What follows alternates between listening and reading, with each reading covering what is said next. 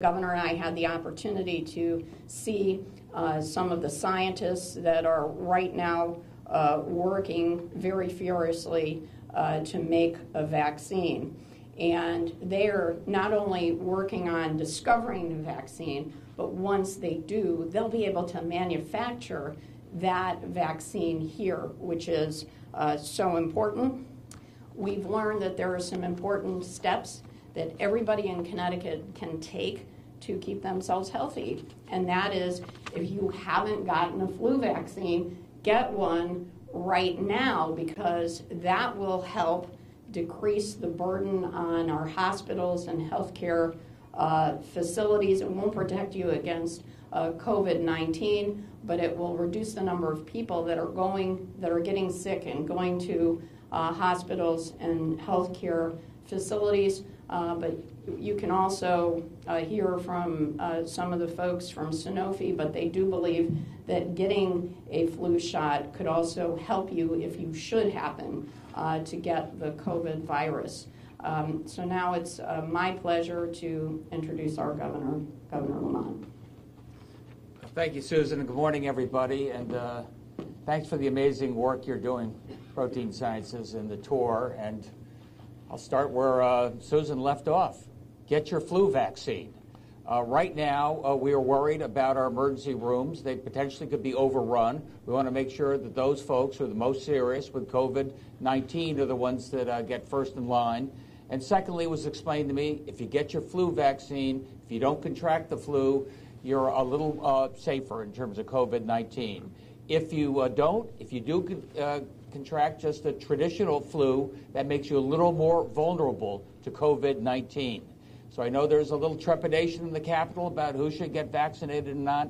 This is a building that's devoted their lives to protecting people's lives through safe vaccines. Protein Sciences is an amazing company. It's part of the healthcare, life sciences, biosciences ecosystem that makes Connecticut unique. And if we can't get this COVID-19 thing right, nobody can. Protein Sciences, as you know, they were on the front line on SARS and developed a vaccine, worked on that.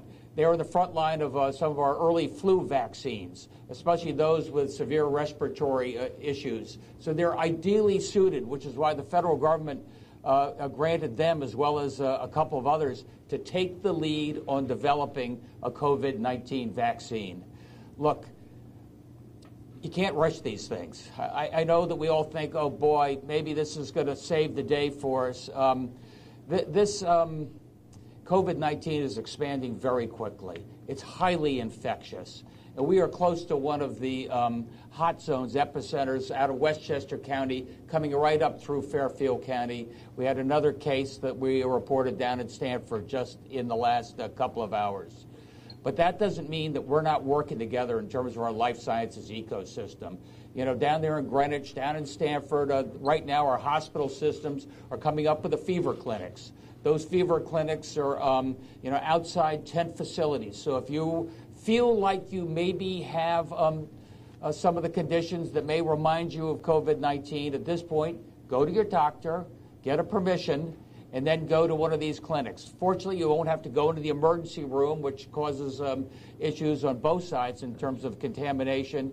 And very soon we'll be able to do more and more of these drive-through testing. That leads us to what we do. How do we can collect the samples? What do we do for testing? As you know, there's been a great deal of conversation about how slow the federal government has been in getting us the testing capacity we need. We've doubled our testing capacity here in the state of Connecticut over the last few days, but that's not enough. We are working with a lot of local providers as well as out-of-state providers to greatly increase our ability to, once you get that swab, tell you within 4, 5, 6 hours whether you have COVID-19 or not. And we're working with some of our amazing hospital system providers right here, where we hope to be able to offer that testing, not just the collection, but the testing within a week or so. That's incredibly important. But that takes me back to Protein Sciences, one of these companies, a Connecticut company, a company that's been making a difference in terms of vaccinations in flu-like things over many years, influenza, I mentioned SARS, and the traditional flus. This is the type of company that gives us the best hope. We don't know what the life cycle is of COVID-19. You know, is it an 8-9 week thing like traditional flu, then maybe it goes away? Or does it go dormant and potentially come back again in a year or in 6 months after the summer season? That means the idea of their vaccination, if and when it comes, could be incredibly timely, end of this year, early next year. So I just want to say to all the folks at Protein Science, thanks for what you're doing. I appreciate your working in collaboration with the rest of the healthcare life sciences ecosystem. And Susan, as Lieutenant Governor, I as Governor, we're going to do everything we can to make sure that you're successful. Thank you, everybody. Thank you. Governor, can you talk about what Connecticut is doing as far as not having people rush to the hospital? That seems to be a big message now. What's happened in Europe, that inundated hospitals, and having that as serious as this is, there are a lot of people who get Connecticut citizens have been very thoughtful about this. They have not rushed the hospitals. Look, if you feel like you may have the comings on of a flu, I don't know whether it's COVID-19 or traditional flu, stay home. That's what we'll recommend to you, whatever the diagnosis ends up being. Stay home, call your doctor. Doctor will determine when and if you want to come in for that test. We are ramping up those tests. One of the reasons is importance, so we know when people are circulating around who's at risk and who's not. I'd like to think about tests prioritizing folks in daycare. Think about folks in our hospitals, folks in the front line, elderly, as Susan said, because they're most at risk. But my basic message to each and every one of you, if you feel something coming, shortness of breath, fever, stay at home. Can you comment on the economic impact now that the travel ban in Washington, or the president announced, Connecticut companies now are faced with some serious decisions, and one company tells us they're losing maybe $4 to $5 million now because they can't sell tickets to events. Are you going to give loans? Is that something that you're considering? The question is the economic impact of this pandemic. And we're working very closely with our federal delegation. You heard the president's speech yesterday. There are going to be SBA, small business loans, which I think will act as some sort of a bridge, which is helpful. We're working on unemployment compensation plan would allow those, maybe those hourly folks who otherwise might not take 14 days off if they have to self-quarantine, if they're worried about taking care of their family. I think that would be part of our package as well. We're working in terms of daycare, just in case other school systems close, mom or dad has to stay home, or if they have to work, maybe they work in a life sciences healthcare provider, make sure that there's daycare facilities for them. And I'm not sitting around waiting for the federal government, because I never know what's going to happen out of there. We're hoping to God that they act on this quickly. But in the meantime, we're putting forward a package, working with the legislature so we can get going. Governor, can you elaborate more on this case out of Stanford? Can we please ask some questions of the protein sciences people? Absolutely. Yeah, come on up. Sure, and while they're coming up, I'll just say there was a provision in the bonding package that was passed yesterday for COVID-19 related expenses.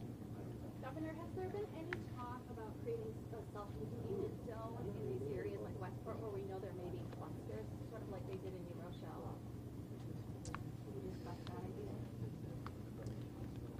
Look, we've got community transmission right now, and I think that community transmission is bigger than New Rochelle.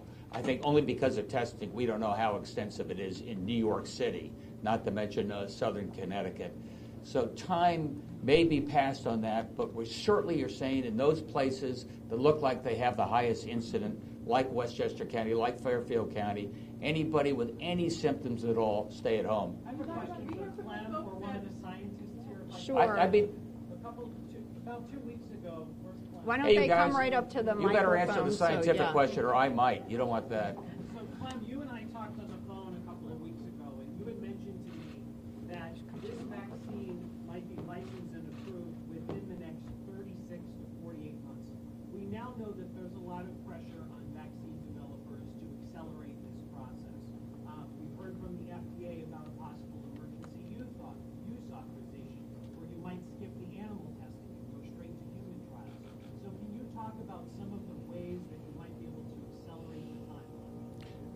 All I can say is that we're working extremely hard to develop this vaccine as quickly and fast as possible. We understand the public health emergency, and the team, as you heard from the governor, is working on this project. It's not business as usual for us. We are working as hard as possible, and we are evaluating all ways of accelerating development and working closely with the regulatory authorities to do that. And have you made a decision on if you're going to do animal testing first or just go straight to human trials?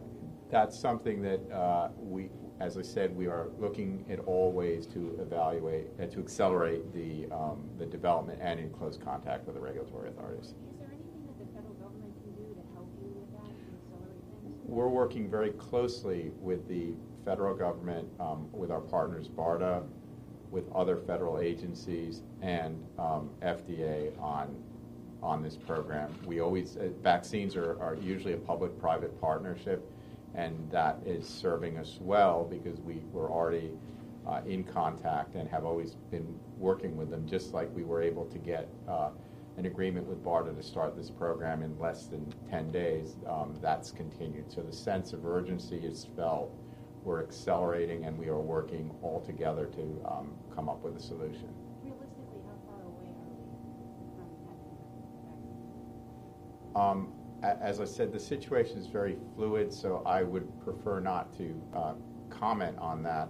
All I can say is we recognize it's a public health emergency, and we are working as quickly as possible to get a vaccine out to people. And what we believe that we told the governor is we have the process that we use is what we use to make flu vaccine, and therefore we have a process that can be used at scale. And once the vaccine is available, we can move into large-scale production right away. If this virus mutates, would you have to start from zero again, or is there a way where you can overcome that? Again, that's sort of a hypothetical question. What I would say is what we know today is the types of virus circulating. The spike protein,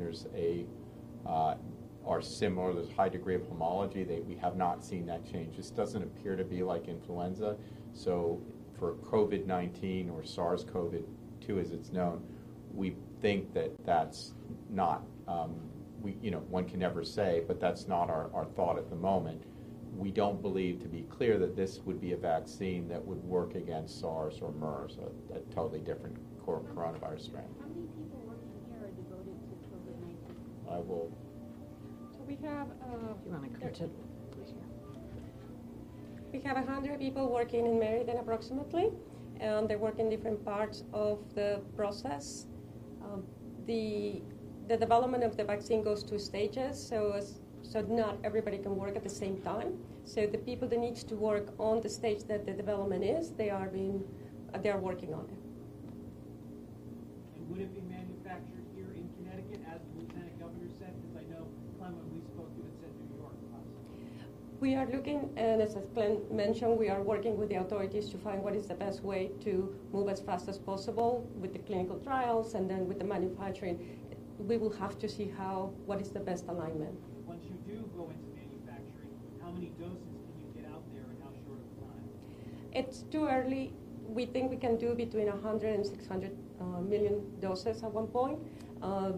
It will depend on the yield and other areas. The infrastructure is there. It depends how we align with the authorities, with the FDA, etc. So I know we're talking about vaccines here, but how close are we to at least getting a specific antiviral, you think, for this to treat these folks? That's not my area of expertise. I don't think it would be helpful if I speculated on that. Thank you, though, for a good question. Can you comment on the cost of testing, especially for people who are uninsured? Yeah, we have worked closely with insurance carriers. There's going to be no cost related for any of their testing. Working with our head of DSS to make sure our folks on Medicaid, there's no cost of testing. And working with the legislature to make sure that anybody who's uninsured, there'll be no cost for testing. Now that we're seeing so many schools closing, are you going to make a decision today or in the near future to close all schools temporarily? That's a decision we still got to make. You said capacity doubled. is our capacity? And where can people go to get the flu shot if healthcare providers and drugstores are reporting they don't have it? The regular flu vaccine. Well, two different questions. Maybe you know more about accessibility of the flu vaccine, but I think that should be readily available. You know, we started out on a very limited basis in terms of our testing capacity. We were one of the first state labs to get that. Went from 25 to, say, 50 or 60 tests we can do right now. We're now working with some outside providers. I'm told that the Greenwich swabs are going to an out-of-state lab, so that's increasing our capacity even further. And I'm hoping we're going to have more locally input, local hospitals able to do testing in just a few days. And people should call 211 because there is a dedicated line to deal with questions regarding COVID. So over the next few days, when there are answers about testing labs and all of that, that's the place to call. Thank you, everybody.